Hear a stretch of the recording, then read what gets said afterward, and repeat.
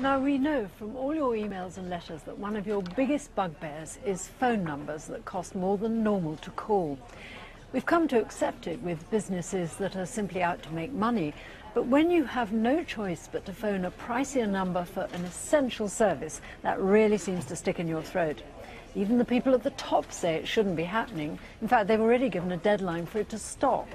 So why are so many people still having to pay a higher price for the call when they ring their doctor? There are three numbers that many people trying to keep their phone bills down have come to dread: 084. And depending what tariff you're on, those three pesky little digits can mean just one thing: more expensive calls. It is a rip-off. It is. They don't make their charges clear. I don't use my landline now, I just use my mobile, and you just can't use your mobile with those numbers because it just ups the bill, doesn't it? Bit of a rip-off and a scam, really. Had a couple of bad experiences with my phone company using them and getting extortionate phone bills. When they were first introduced, numbers beginning with 084 were supposed to be a low-cost way for us to call a company's customer service line for the same flat charge, regardless of how far away we lived from the call centre. You can understand why some companies might want to use them, but what about other services? What about your GP practice, for instance? It was about 10 years ago that doctors' surgeries started using 084 numbers rather than a regular local one. But that didn't go down well with patients. And after years of complaints that the cost of calling the doctor was more expensive than it should be, the NHS in England told surgeries they should stop using them. But 4 years later, not all of them have.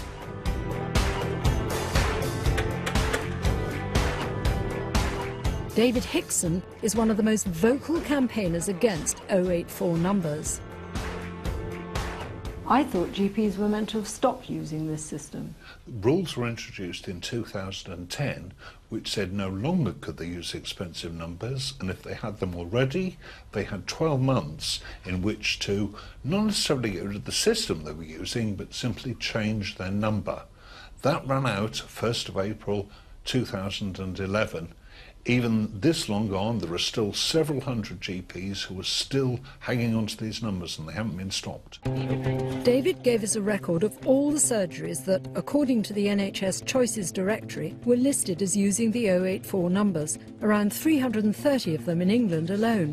When we called round to see if they were still using the numbers, we discovered that while 20% of those had now changed their number, the rest we called, some 268 practices, were still using the 084 service more than 3 years after the government deadline to ditch it.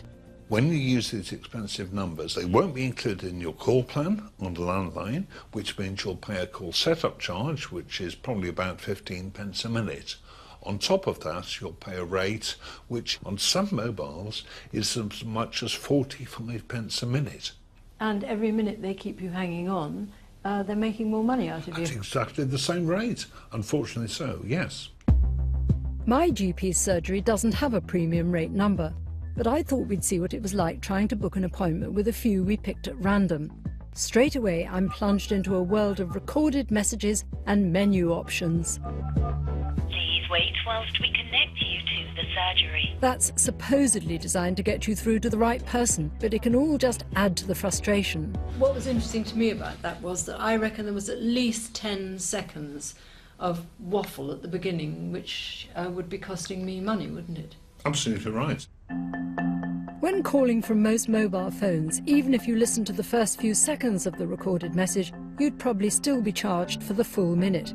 Whereas if I was calling using a landline on a regular local number, I'd be paying significantly less, or indeed nothing. So what do people think about how much calling their local surgery might cost them? Many of those we met hadn't even realised they could be charged more. I think it's terrible, really terrible. Again, you might put off that important phone call to the doctor, and you really could do with speaking to them. I'm old now, but I remember the time when you rang a number. If they were busy, you got the engaged tone, so you weren't charged. Essential services should be minimum cost, and if they're a company or an institution making money out of it, well, it's wrong. When we spoke to NHS England about the number of GP surgeries still using 084 numbers so long after being advised not to, It told us that those surgeries need to stop, and it's reminded GPs that they could be in breach of contract if they do not take all reasonable steps to stop their patients being asked to use them. But within the ranks of GPs themselves, there are those who staunchly defend surgery's right to use 084 numbers and don't see why that should change. Dr. Richard Vaughtry is a GP in Leeds and sits on the GPs Commission of the British Medical Association. A number of years ago, the government were particularly focusing on patients' concerns that they couldn't get through to their GP, that they were constantly getting an engaged tone. And so they, along with the then primary care trusts, promoted the 0844 solutions so that when patients did ring through, they got a number of options, as we're now all too familiar with. And actually, patient satisfaction improved at the time when those surgeries took those services and used them. What about the suggestion that actually one of the attractions is that the GPs themselves make a bit of money out of these services? That's not true.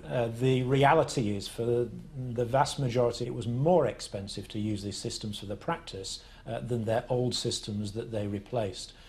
The people who make the money, the companies who make the money, are the phone companies. Practices are stuck with long contracts, and they can't move away from those contracts until the end of the contract, or very near the end of the contract. When they do reach the end of their contract, very many practices are choosing to revert back to a local number. So if it is the case that most practices still using these numbers only do so because they're locked into a contract, would the companies they're using be willing to release them? Well, when we put that to the one reckoned to supply most GPs with the service, it said yes, telling us that surgeries can request a switch free of charge to alternative numbers, or add an additional phone line without an 084 number. And they stressed that customers have been informed about these alternatives, along with support in migrating away from 084. It's clear the tide is turning. But with hundreds of GP surgeries still using 084 numbers, things aren't changing as quickly as many, including NHS England, would like. There are, of course, hundreds or even thousands of other 084 numbers for everything from calling your local council to voting in TV talent shows. Thanks to new rules that come into effect in summer 2015, the charges for calling all these numbers will be made a lot clearer. But while all that's good news, David's adamant that no GP surgery should still be using numbers that cost more to call than a local landline. As far as we're concerned, these people are breaking the rules, they're breaching the principles of the National Health Service. They must stop.